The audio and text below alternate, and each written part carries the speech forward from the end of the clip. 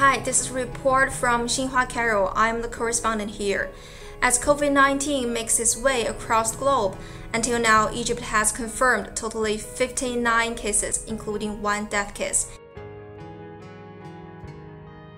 And according to the Ministry of Health, because most of the confirmed cases were found on a cruise on Nile River in Luxor, now they are randomly testing the tourists in Luxor and also another tourism city, Aswan. When we are walking on the streets and doing the interviews, we can find out that almost none of Egyptians are wearing face masks now. This is a coffee shop along the Nile River, and you can see that there are still a lot of people are enjoying the beautiful view here. Now I'm in a supermarket in Cairo, and today it's Saturday. For Egyptians, Friday and Saturday are their weekend, so you can see there are more people in the supermarket.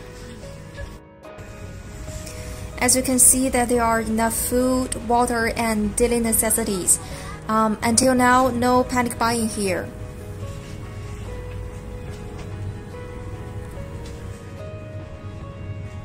We're gonna interview Dr. Ali Mohammed Zaki. He is an Egyptian virologist. He is also the one who discovered the patient zero of MERS. In 2012 in Saudi Arabia, Dr. Zaki isolated and identified a previously unknown coronavirus, which was called MERS later on.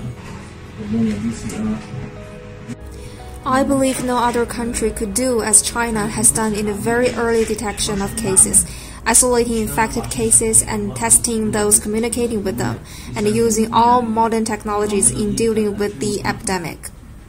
Since the outbreak of the epidemic, Egypt has adopted a plan which covers early detection, quarantine, and treatment measures, as well as raising public awareness. Now Egypt has decided to put off large gatherings until further notice. This decision is part of the precautionary measures adopted by the government to stop the spread of coronavirus inside Egypt. This is a report from Xinhua, Cairo.